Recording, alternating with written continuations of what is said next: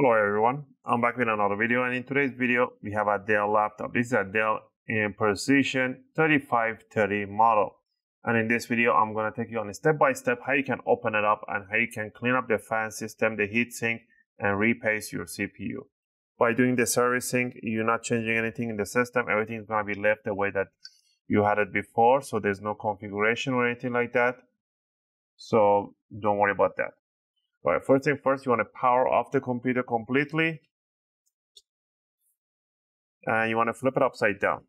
Now we're gonna grab ourselves a screwdriver set. I see that some people try to open it and they have damaged the screw heads, so we're gonna see if we can remove those screws.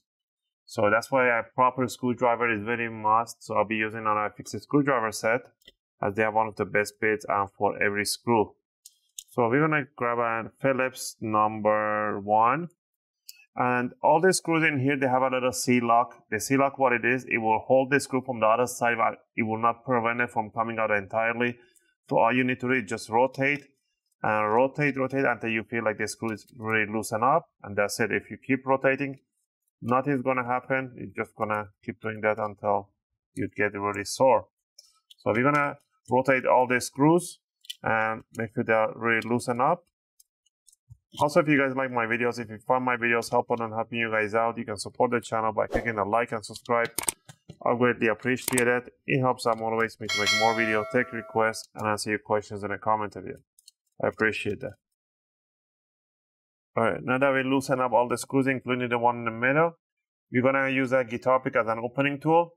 And we are gonna stick it in a corner and just punch it in there and lift it up. Once you lift it up from one corner, all you need to do is to work yourself, gently lift it up, and then you're gonna feel this tension. If you see more tension is not coming out, that means you have to rotate more the screw. And there we have it. And you might hear a few click pips, click sounds. That's fine. Those are the clips on the corners that are getting loosened up. So remove this bottom cover, and you can take it outside with a toothbrush. You can clean it up. All the tools that I'll be using will be in the video description in case you want to purchase. Now I'm gonna go over one of the main tools: alcohol. 99% or 98% isopropylic or isopropylic alcohol. Use a new toothbrush. A workshop towel is a must as a workshop towel. The reason is people keep asking me in the comments if they can use our microfiber towels, and that's a big no-no. The reason is because when you use them in a workshop towel and you put an alcohol over and you try to clean the CPU, the motherboard, this will rip apart and will prevent the damage on the components. But if you use a microfiber towels, they will get tangled on the tiny capacitors and they can damage them. So use a workshop towel. One sheet of that and a good thermal paste. You can use an Arctic MX4, MX6. Those are good, or you can go over the budget and go with Thermal Grizzly Extreme Edition. But honestly, for these brands, MX4 or MX6, it's really good, sweet spot. All right, down here we can see the motherboard, the fan, and the heatsink, two pipe over the CPU, GPU, and the intake and exhaust. And the battery is right away here. First thing first, we want to disconnect the battery. Grab this gaffer tape, whatever, it's left and lift it upward. Somebody pull this one, is damaged, but it's okay. As long as you pull this handle upward, you can disconnect the battery. Just pull it over. Now you're gonna use the same screw, and we're gonna start unscrewing the screws for the heatsink. There are 4 on the CPU and 2 on the GPU.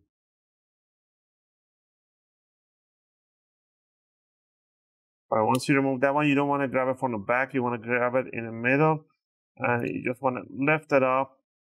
The old thermal paste is really stuck, so lift it up from the up and down, loosen up, and now you can feel it that is loosen up, and leave it like that. Don't need to yank it because you still need to remove the fan. Remove 2 screws for the fan. I think this screw has a C-lock, or it's just not coming out. This one did came out, so well, they do come out. Sometimes just the plastic is not letting them come out. Now we're gonna lift up the heatsink and move it to one side so we have the connector. We're gonna grab a tweezers. Do not yank on the cables. Just put a tweezers or your fingers at the side of this jack and pull them backward. Just like this. Wiggle them around.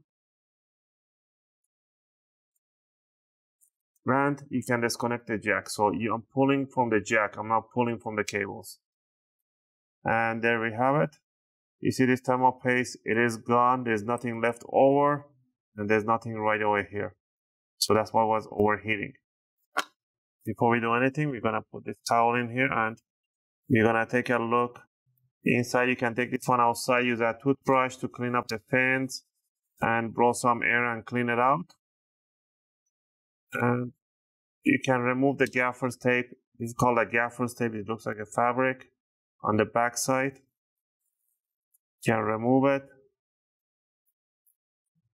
You can reuse it if you want to. Now to remove the fan, you will need to remove few screws. One screw right there, and I don't think so there is any screw over here. There should be, no, there's a clip right there. So we're gonna remove those screws. Those are 00. So remove one screw right over here. So a really tiny screw. Remove the second screw.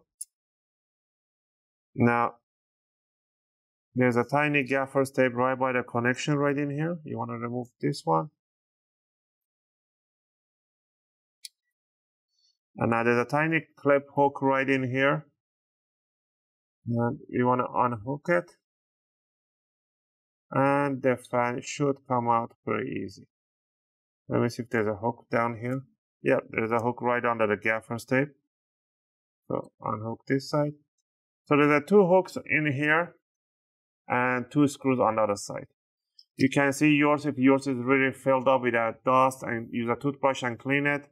Clean up the fan system, everything, and once it's done, bring it back, put it over.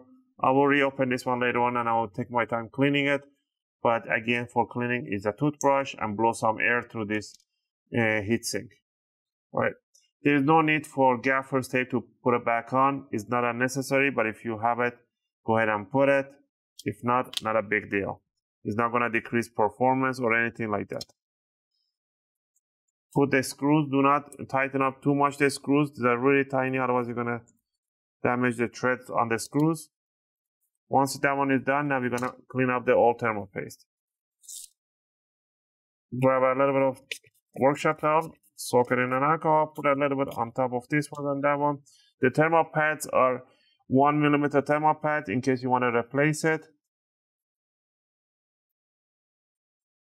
So just swipe, wipe.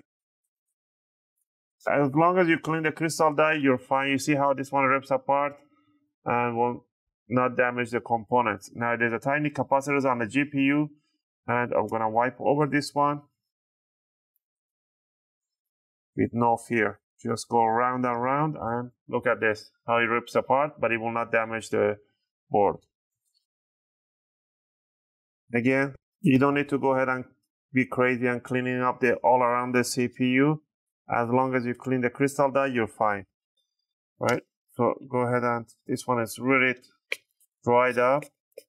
So what I'm gonna do, I'm gonna use a spatula, not a metal, a plastic spatula, and it will help to loosen up the old thermal paste that is really dried up.